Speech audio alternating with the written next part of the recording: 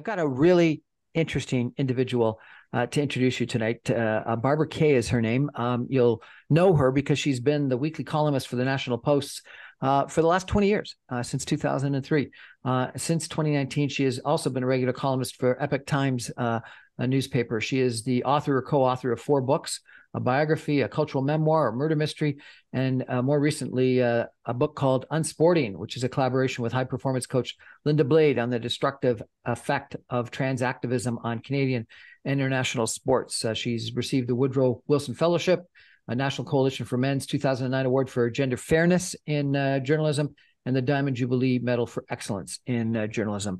Probably like me, lots of you have read her columns on a regular basis, and she's usually controversial and a really good read. So, Barbara Kay, welcome to the show.